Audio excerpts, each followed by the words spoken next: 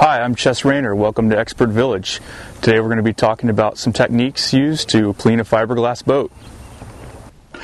Alright, most boats are going to have a marine head sanitary device. It consists of the head, which is a toilet, and we call it a head here on the boat because it's usually at the head of the boat, which is the front of the boat.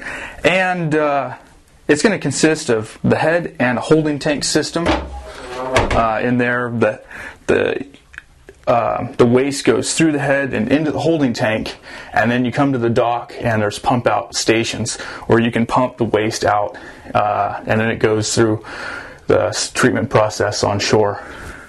And there's some special considerations with a marine head. It's going to have lots of rubber O-rings and gaskets and grommets, which is a little different than your head at home.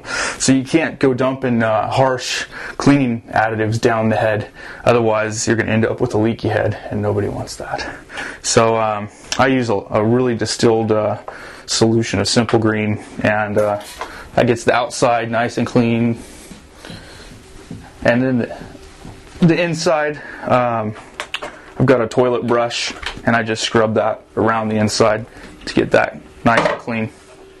And some marine heads manufacturers, they'll ask that you put some vegetable oil down the toilet, and then pump that through, and that lubricates the seals and keeps everything pumping nicely. And while you're here, you can. This is also the shower area on this vessel, so mold can start growing and things like that in areas that don't get dry quick enough. So you make sure you want to hit that with some Simple Green, or if it's really bad, bleach water solution, and definitely get all the mold off, because that could become a health problem if you don't keep everything super clean.